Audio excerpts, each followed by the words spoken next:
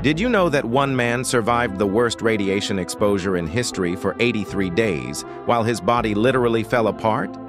On September 30th, 1999, Hisashi Ouchi walked into the Tokaimura nuclear facility in Japan for what seemed like routine uranium processing. The safety protocols were clear: mix exactly 2 4/10 kilograms of uranium solution. But his team made a fatal mistake. They mixed 16 kilograms instead. The moment they poured it, a brilliant blue flash filled the room. Ouchi had just absorbed 17,000 times the annual radiation limit. Within hours, his skin began peeling off like burnt paper. His DNA was literally disintegrating inside his cells. Doctors fought desperately to save him, pumping his body with experimental treatments and skin grafts. But radiation had destroyed his ability to heal. New skin would grow, then immediately die and fall off.